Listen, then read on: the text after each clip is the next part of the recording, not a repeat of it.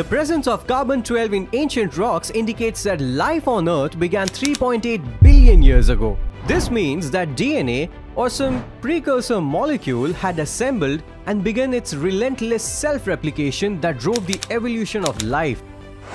But how did such a fragile yet complex molecule assemble?